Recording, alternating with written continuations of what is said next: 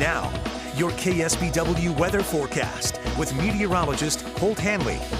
Good morning. It looks like we will have mostly sunny conditions this weekend with a warm up through Sunday. But I say warm up because today we're still going to experience some of the cool conditions across the Central Coast. You probably noticed the temperatures come down yesterday, the winds pick up. You could just feel the change in the weather in the air. Now right now it actually looks pretty nice out there though. Clear skies across a lot of the Central Coast. Calm winds at the moment, so the water's nice and glassy. Pretty good morning for a walk with those calm winds. But we are going to see the winds pick up again this afternoon. It shouldn't be as windy as yesterday, but we'll still see some gusts around 20 to even 25 miles per hour.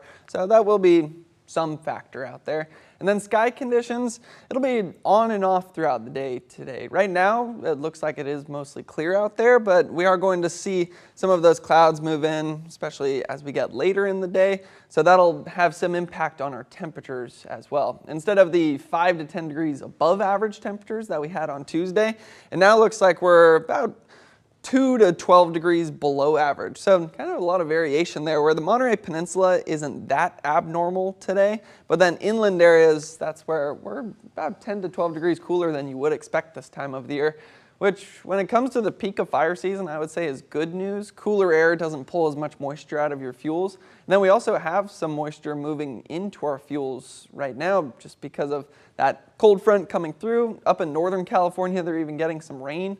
You can actually see that on the forecast rain amounts right here.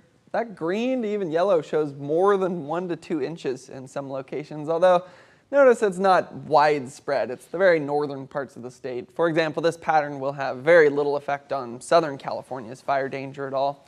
And then for us, we do have a brief period here where fire danger is decreased, although we will, again, feel those winds pick up this afternoon. They're at least coming from a good direction. It's not an offshore flow, which pushes in drier air. But again, just back to our forecast highs, mid-70s for our warmest inland locations, so pretty comfortable. And then we are going to be warming up as early as tomorrow, but you'll feel more of the warm up as we get into Sunday, Monday, and Tuesday.